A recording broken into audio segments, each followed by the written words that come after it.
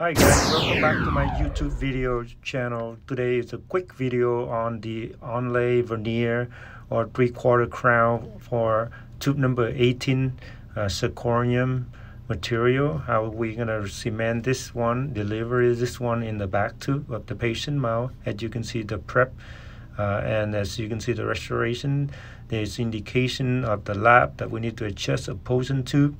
Lingual side of the view, there's no prep on the lingual side, and this is the buccal view of how much room we have for this material to go into this tube.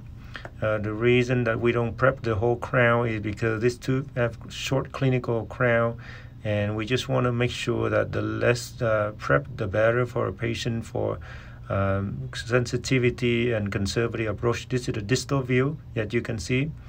And just a quick discussion how we go about to cement this crown or this quarter crown or this veneer or however you're going to call.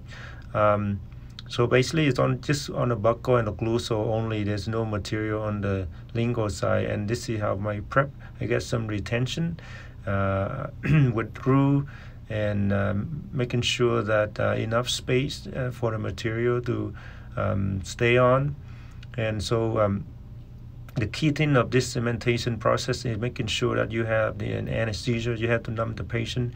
Patient can be very sensitive unless this is the non-vital tube, but this is the vital tube. So one of the reasons that I do this is because of the conservative prep, so allow less sensitivity for patient. We need bonding, we need acid bonding, and we use GCAM linkers bonding material.